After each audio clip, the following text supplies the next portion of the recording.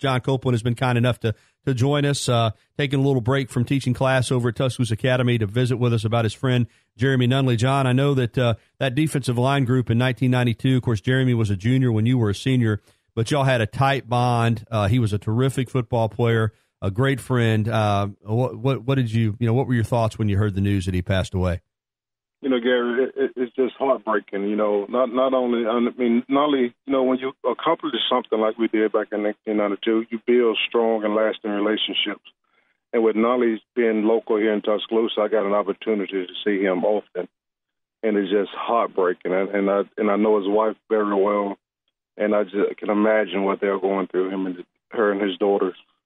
I had Kareem McNeil on earlier, and he was talking about what a challenge it was to block him in practice. And the thing about Nunley, and I didn't know him. I'd met him one time, but did not know him. But talking with you and talking with other folks that played with him and knew him well, was he was out off the field. He was gregarious, outgoing, good old country boy, loved to joke. But on the field, and I mean this is a compliment, John, he had a mean streak. He was a little bit nasty on the field, wasn't he? Oh, yes, he was. And Jeremy, people don't realize this, he was just the biggest part of that defensive line as me and Eric was. He came in and played. That's right. A lot of football during that time.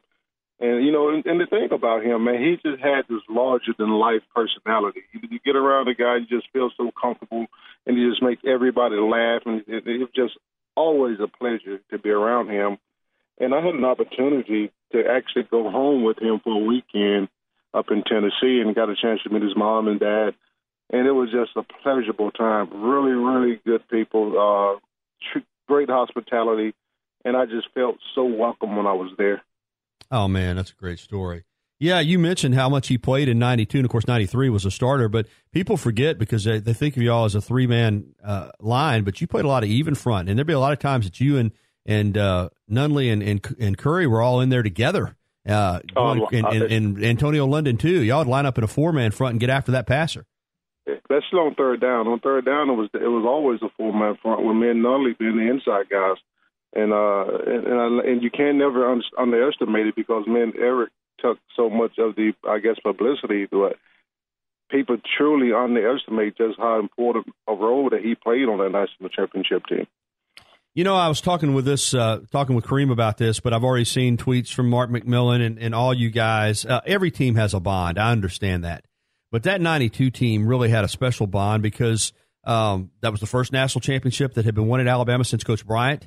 There wouldn't be another one won until 2009 under Coach Stalling. So for a long time, you guys were the team that a whole generation of Alabama fans related to as far as a championship. And yes. And that group, you guys really have a special bond, don't you?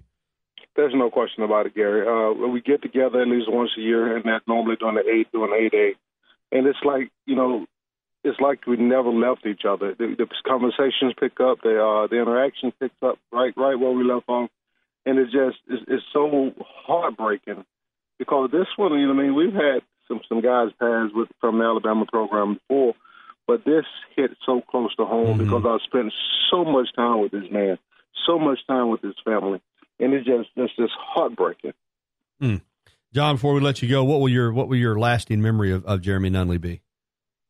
I remember this, and he told me the story a little later in life after I got done playing in the NFL. But I don't know if you remember it. I want to say back in 93, there was a blizzard came through a snow blizzard, yep, and there was snow everywhere. And I'm driving through this blizzard trying to get back to the dorm, and I see this big old guy walking through the blizzard. I'm like, who is this fool? And the closer I get to the guy, I realize it's Jeremy Nunley. And I get him in the car, and he is mad. I'm like, what is going on with you, man? Well, come to find out, Marty, his wife, now Parents was in town, and she wouldn't let him stay, so she made him walk back to the dorm in the blizzard. My goodness. And look, me and him was together. Her and him was together one night, and he said, I want you to know that John Copeland saved our relationship because I was done with you because I had to walk all the way back. Man, that is a great story. He was ready to turn the page, and you happened to pick him up, save the relationship. That's a great story, John. Well, listen, I know you get back to class, but we're all grieving, and as you said, condolences to his wife and two daughters. He's certainly going to be missed. Thanks a lot, John Copeland. Hey, no problem, man. Y'all take care.